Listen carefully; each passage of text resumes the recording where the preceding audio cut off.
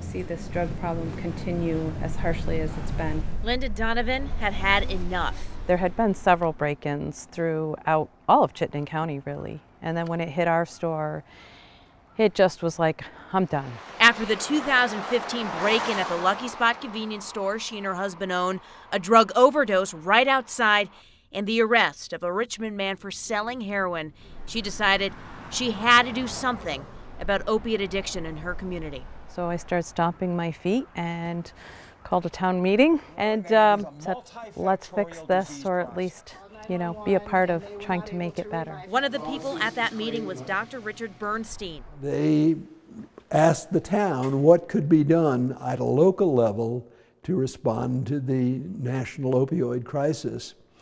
And that got me to thinking that I have some time now that I'm semi-retired.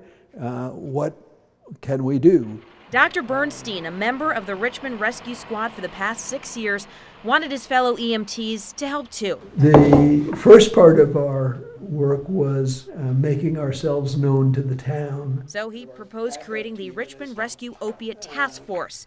Now they're up and running. I've gotten 4 calls now from addicted young people. They managed to get a drug take-back box donated for the town offices and set up needle exchange programs.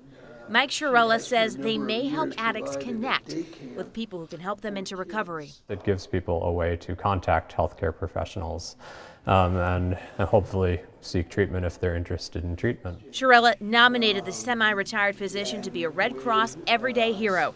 It's an honor Lucky Spot owner Linda Donovan says he greatly deserves. He's retired. He can go in tropical places and, and just enjoy what he's worked so hard in life for.